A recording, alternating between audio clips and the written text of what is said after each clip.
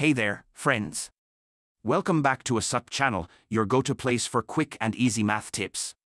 Today, we're diving into a super simple but incredibly useful conversion, millimeters to meters. Whether you're working on a school project, tackling a DIY task, or just brushing up on your metric system knowledge, this video is for you. So, let's get started. First, let's get clear on what we're dealing with. We know that both millimeters and meters are units of length in the metric system, but they're very different in size. A millimeter is 1/1000th of a meter. That means there are 1000 millimeters in a single meter. Sounds like a lot, right? But don't worry, converting between these two is a piece of cake. The measurement of distance, denoted as d in meters, m, can be expressed as the distance d in millimeters, mm, divided by a factor of 1000. Imagine you have a long piece of string that is exactly 1 meter long.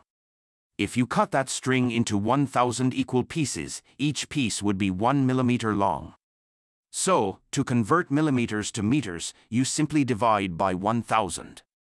Let's see this formula in action with a couple of examples. Example 1, convert 2500 millimeters to meters. Using our formula, we take 2500 and divide by 1000. So, 2500 millimeters is equal to 2.5 meters. Simple, right? Now let's try another one. Example 2, convert 75 millimeters to meters. Again, we divide by 1000.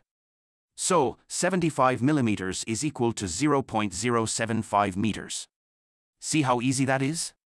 Just move the decimal point 3 places to the left. And voila! You have your answer. Before we wrap up, here's a quick tip to make things even easier. When you're converting smaller numbers like 75 millimeters, think of it in terms of centimeters first. Since there are 10 millimeters in a centimeter, 75 millimeters is 7.5 centimeters, and then you just divide by 100 to get meters. Handy, right? If you found this video helpful, give it a thumbs up and don't forget to subscribe for more math tips and tricks. Leave a comment below if you have any questions or topics you'd like us to cover next. Thanks for watching, and see you next time on ASUP channel.